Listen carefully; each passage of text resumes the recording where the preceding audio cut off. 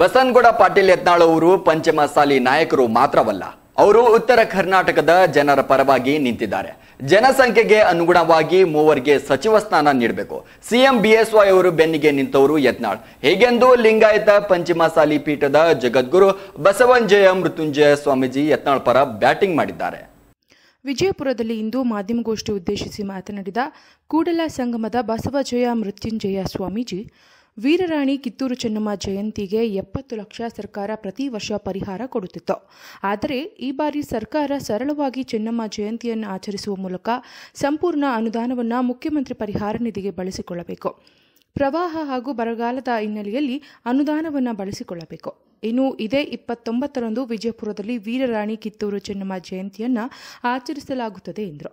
ಇನ್ನು ಕಾರ್ಯಕ್ರಮದಲ್ಲಿ ಎಸ್ಎಸ್ಎಲ್ಸಿ ಹಾಗೂ ಪಿಯುಸಿಯಲ್ಲಿ ಹೆಚ್ಚು ಅಂಕ ಗಳಿಸಿದ ವಿದ್ಯಾರ್ಥಿಗಳ ಪ್ರತಿಭಾ ಪುರಸ್ಕಾರ ಕೂಡ ಮಾಡಲಾಗುವುದು ಎಂದರು.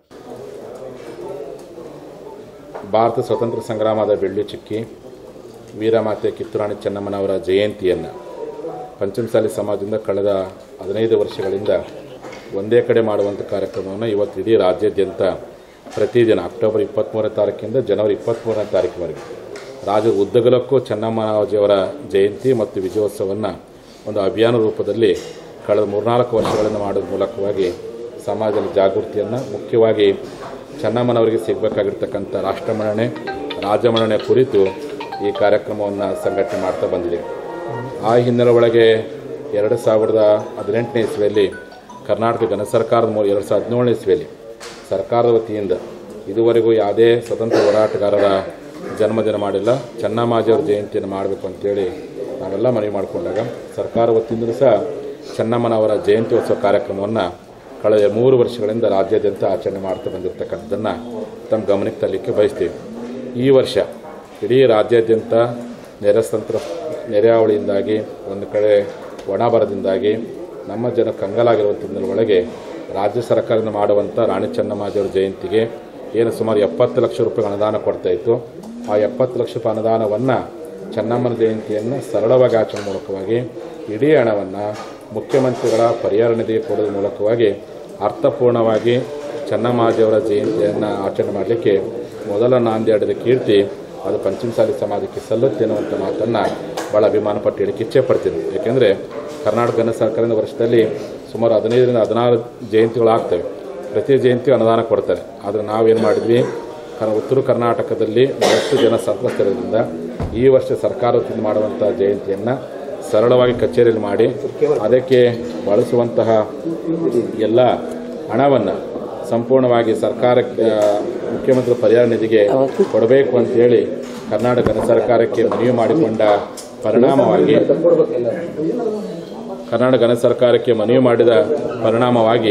ಈ ಸಂಪೂರ್ಣವಾಗಿರ್ತಕ್ಕಂಥ ಅನುದಾನವನ್ನು ಇವತ್ತು ಸರ್ಕಾರ ಕೊಟ್ಟಿರ್ತಕ್ಕಂಥದ್ದು. ಇನ್ನು ಸಮಾಜದ ವತಿಯಿಂದ, ಪಂಚಮಸಾಲಿ ಸಮಾಜ ವತಿಯಿಂದ ಇವತ್ತು ರಾಜ್ಯಾದ್ಯಂತ ಎಲ್ಲ ಕಡೆಯೂ ಸಹ ಸರಳವಾಗಿ ಅರ್ಥಪೂರ್ಣವಾಗಿ ಚೆನ್ನಮ್ಮಾಜಿಯವರ ಜಯಂತ್ಯೋತ್ಸವ ವಿಜಯೋತ್ಸವವನ್ನು ಆಚರಣೆ ಮಾಡ್ತಾ ಬಂದಿದ್ದೇವೆ. ಆ ಹಿನ್ನೆಲೆಯೊಳಗೆ ವಿಜಯಪುರ ಜಿಲ್ಲಾ ಕೇಂದ್ರದಲ್ಲಿ ಇದೇ ವರ್ಷ ಅಂದರೆ ಡಿಸೆಂಬರ್ 29ನೇ ತಾರೀಕು ಭಾನುವಾರ ದಿವಸ ರಾಣಿ ಚೆನ್ನಮ್ಮ ಸಮುದಾಯ ಭವನದಲ್ಲಿ ಅರ್ಥಪೂರ್ಣವಾಗಿ, ಅದ್ದೂರಿಯಾಗಿ, ಅಷ್ಟೇ ಪರಿಣಾಮಕಾರಿಯಾಗಿ ವೀರಮಾತೆ ಕಿತ್ತೂರಾಣಿ ಚೆನ್ನಮ್ಮಾಜಿಯವರ ಜಯಂತಿ ಮತ್ತು ವಿಜಯೋತ್ಸವ ಕಾರ್ಯಕ್ರಮವನ್ನು ಹಾಗೂ ಜಿಲ್ಲಾ ಮಟ್ಟದ ಪ್ರತಿಭಾ ಪುರಸ್ಕಾರ ಕಾರ್ಯಕ್ರಮವನ್ನು ಏರ್ಪಡಿಸಲಾಗಿದೆ. ಉತ್ತರ ಕರ್ನಾಟಕದ ಜನರ ಪರವಾಗಿ ನಿಂತಿದ್ದಾರೆ. ಜನಸಂಖ್ಯೆಗೆ ಅನುಗುಣವಾಗಿ ಮೂವರಿಗೆ ಸಚಿವ ಸ್ಥಾನ ನೀಡಬೇಕು. ಸಿಎಂ ಬಿಎಸ್ವೈ ಅವರ ಬೆನ್ನಿಗೆ ನಿಂತವರು ಯತ್ನಾಳ, ಮುರುಗೇಶ, ನಿರಾಣಿ, ಸಿದ್ದು ಸವದಿ ಅವರಿಗೆ ಸಚಿವ ಸ್ಥಾನ ಕೊಡಬೇಕು ಎಂಬುದು ಪಂಚಮಸಾಲಿ ಜನರ ಅಭಿಪ್ರಾಯವಾಗಿದೆ. ಎಲ್ಲರಿಗೂ ಅವಕಾಶ ಕೊಡಲು ಆಗಲ್ಲ, ಪ್ರಯತ್ನಿಸುತ್ತೇನೆ ಎಂದು ಸಿಎಂ ಸಕಾರಾತ್ಮಕ ಪ್ರತಿಕ್ರಿಯೆ ನೀಡಿದ್ದಾರೆ. ಒಂದು ವೇಳೆ ಸಚಿವ ಸ್ಥಾನ ಸಿಗದಿದ್ದರೆ ಸಮಾಜದ ಮುಖಂಡರೊಂದಿಗೆ ಚರ್ಚಿಸಿ ತೀರ್ಮಾನ ಮಾಡಲಾಗುವುದು ಎಂದರು. ಇನ್ನು ಪೌರತ್ವ ಕಾಯ್ದೆ ವಿಚಾರವಾಗಿ ಪ್ರತಿಕ್ರಿಯೆ ನೀಡದ ಸ್ವಾಮೀಜಿ, ಯಾವುದೇ ವಿಚಾರವಾದರೂ ಕುಳಿತು ಚರ್ಚೆ ಮಾಡಬೇಕು. ಕೆಲ ಧರ್ಮಗಳು ಅದರ ಪರ ಹಾಗೂ ವಿರೋಧವಾಗಿ ಮಾತನಾಡುತ್ತಿದ್ದಾರೆ ಎಂದರು.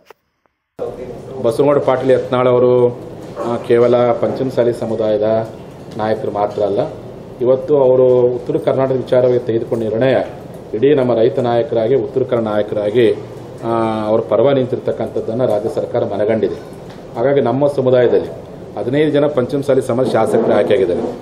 ಈಗ 224 ಶಾಸಕರು, 33 ಜನ ಸಚಿವರು, 3 ಜನಕ್ಕಂತೆ ಕೊಡ್ತಾರೆ. 3 ಜನಕ್ಕಂತೆ 122 ಬಹುಸಂಖ್ಯೆ ಬೇಕಾಗುತ್ತೆ. 3 ಜನಕ್ಕೂ ಸಚಿವ ಸ್ಥಾನ ಅಂತ 33 ಮಾಡಿದ್ದಾರೆ. ಹಂಗೆ ನಮ್ಮ ಸಮಾಜಕ್ಕೆ ಜನಸಂಖ್ಯೆಗೆ ಅನುಗುಣವಾಗಿ 15 ಜನ ಶಾಸಕರಿದ್ರಿಂದ ಕನಿಷ್ಠ ಪಂಚಮಸಾಲಿ ಸಮಾಜದವರಿಗೆ ಯಡಿಯೂರಪ್ಪನವರ ಅವರ ಒಂದು ರಾಜಕೀಯ ಪರಿಸ್ಥಿತಿ ನಿಮಗೆಲ್ಲ ಗೊತ್ತಿದೆ. 17 ಜನರಿಗೆ ಕೊಡಬೇಕಾಗಿರ್ತಕ್ಕಂಥ ಮೊನ್ನೆ ನಾನು ಸ್ವತಃ ಸನ್ಮಾನ ಮುಖ್ಯಮಂತ್ರಿಗಳ ಜೊತೆ ಮಾತಾಡಿದೆ. ಈಗ ನಮ್ಮದು ಮೊನ್ನೆ ಸನ್ಮಾನ ಮುಖ್ಯಮಂತ್ರಿಗಳ ಮನವಿ ಮಾಡ್ಕೊಂಡ್ವಿ. ಹಿಂಗೆ ನಮ್ಮ 2 ಜಿಲ್ಲೆಯ ಜನರ ಅಭಿಪ್ರಾಯ ಹಿಂಗಿದೆ, ಮುರುಗೇಶ್ ನಿರಾಣಿ ಸಾಹೇಬರು ಮತ್ತು ಯತ್ನಾಳ್ ಅವರಿಗೆ ಅವಕಾಶ ಕೊಡಬೇಕು ಅಂತೇಳಿ ಅವರು ತಮ್ಮ ವಿಚಾರಗಳನ್ನು ವ್ಯಕ್ತಪಡಿಸಿದ್ರು. ಅಂದರೆ ಈಗ 17 ಜನಕ್ಕೆ ಕೊಡೋದ್ರಿಂದ ಎಲ್ಲರನ್ನೂ ಸಮಾಧಾನಪಡಿಸೋಕ್ಕಾಗಲ್ಲ, ಅದು ಏನೇ ಇದ್ರೂ ಸಹ ನಾನು ಚರ್ಚೆ ಮಾಡಿ ವಿಚಾರ ಮಾಡ್ತೀನಿ ಅಂತೇಳಿ ಅವರು ಸಹ ಸಕಾರಾತ್ಮಕ ಸ್ಪಂದನೆ ಮಾಡಿದ್ದಾರೆ. ಯಾಕೆಂದ್ರೆ ನಿಮಗೆಲ್ಲ ಗೊತ್ತಿದೆ, ಇರೋಂತಿಗೆ 17 + 17 ಜನಕ್ಕೆ ಇವ್ರಿಗೂ ಅವರೆಲ್ಲ ತೃಪ್ತಿಪಡಿಸೋದ್ರಿಂದ ಎಲ್ಲ ಸಮುದಾಯಕ್ಕೂ ಅವಕಾಶ ಕೊಡಬೇಕು. ಒಂದೇ ಸಮುದಾಯದಿಂದ ಕೇಳೋದಕ್ಕಾಗೋದಿಲ್ಲ.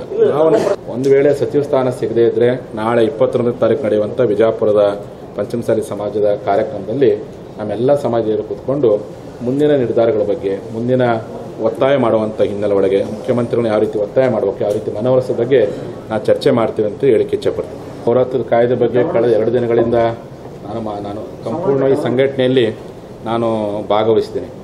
ನಾಳೆ, ನಾಡಿದ್ದು ಮತ್ತು 23 ದಿನಗಳ ಕಾಲ ನಮ್ಮ ಹುಡುಗನ ತಾಲೂಕು ನಾಗೂರಲ್ಲಿ ಅಲ್ಲಿ ಚೆನ್ನಮ್ಮನ ಜಯಂತಿ ಇರೋದ್ರಿಂದ ಆ ಒಂದು ಸಂಘಟನೆ ಜವಾಬ್ದಾರಿ ಮತ್ತು ಇದು ಒಂದು ಮತ್ತು ರಾಷ್ಟ್ರೀಯ ಬಸವ ಕೃಷಿ ಪ್ರಶಸ್ತಿ ಕಾರ್ಯಕ್ರಮ ಈ ಹಿನ್ನೆಲೆ ಒಳಗೆ ಕಳೆದ 1 ತಿಂಗಳಿಂದ ನಿರಂತರವಾಗಿ ನಾನು ಬೇರೆ ಬೇರೆ ಸಂಘಟನೆಯಲ್ಲಿ ಕಾರ್ಯಕ್ರಮದ ಭಾಗವಹಿಸಿದ ಆ ಒಂದು ಪೌರತ್ವ ಕಾಯ್ದೆ ಬಗ್ಗೆ. ಯಾಕೆಂದರೆ ಸ್ವಲ್ಪ ಅದು ಎಲ್ಲ ಕಡೆಯೂ ಸಹ ಒಂದು ಕಡೆ ಪರ ಒಂದು ಕಡೆ ವಿರೋಧವಾಗಿ ನೀವು ಮಾಧ್ಯಮದಲ್ಲಿ ನೋಡ್ತಿದ್ವಿ ಅದೆಲ್ಲವನ್ನು.